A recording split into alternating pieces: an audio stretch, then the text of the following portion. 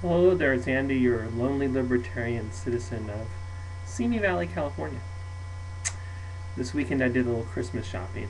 Not much, just a little few gifts here and there. Um, I wanted to tell you guys about what I noticed going Christmas shopping. Now, I was in the Target here in Simi Valley, and I also went to the other Target in Moore Park. Um,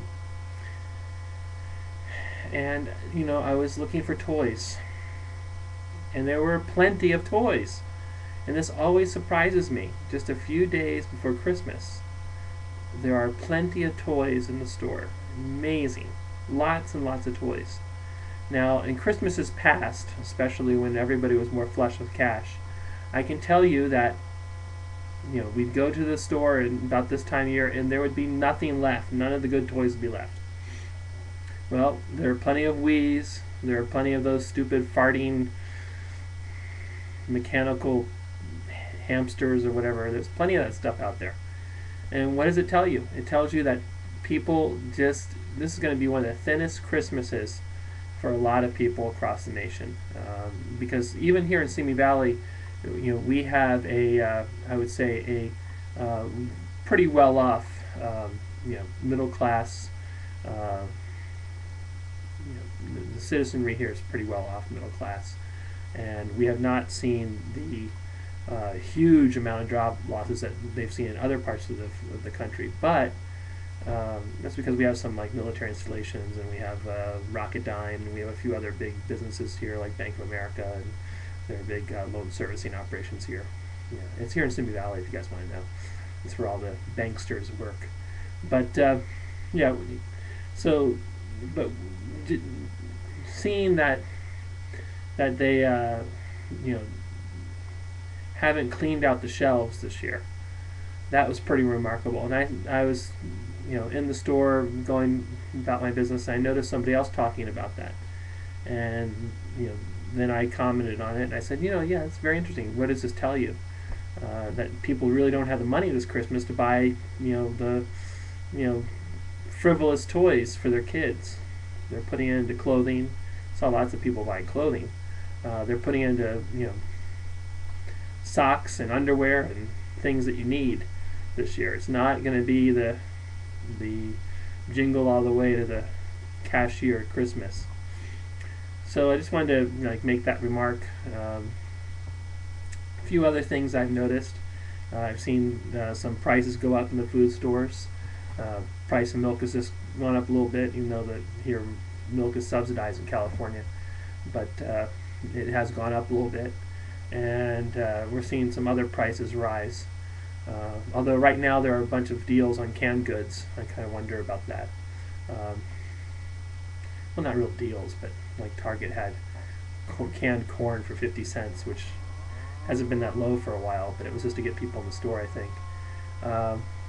And what else am I seeing? Well, from the standpoint of my store, business was pretty good last week and the week before. It wasn't excellent, but it was better than it had been in November. But so far today, it was really off, back down to one of those $5, $10 days. I had 7 or 8 people come through the store today, but only 2 people bought books, and 1 book each.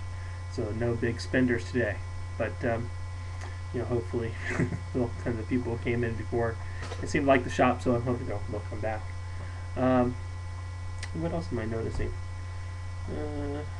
Well, that's about it. Although I will tell you one thing. We have a local coin dealer here who just a few weeks ago he had like no silver and gold in the store. He still doesn't have much gold. He has like a few ounces, but except for the collectible coins, some of those. But bullion, he didn't have much. But last time I was in there, he had a lot of silver. So I don't know if that tells you, but he was buying silver, which is a good sign. Well, it's a good sign. If he's buying silver, it's a good sign that because a few weeks ago he wasn't buying. He was slowed down his buying of silver. But this time he had been buying a little bit, and I guess he thinks that the price is going to go a little higher now. So I don't know if that helps out any of you silver bugs or gold bugs out there. But I did manage to buy a few ounces last week to add to my my humble stock. Everybody I think should have, you know, I don't expect you to put all your savings into it, but you should have a little bit to protect you. I mean, in the sense of, should something happen and the dollar collapses and it needs a few days to find its bearings, you should have something else of value that you can trade. And having $1,000 or $2,000 in silver is not going to hurt you. So I suggest you put a few $1,000s away, or more if you can afford it. If you have, let's say, $10,000 in savings, well, it makes sense to take $5,000 of that and put it into precious metals, physical, gold or silver, and that way at least you're hedging as the other $5,000 that you have.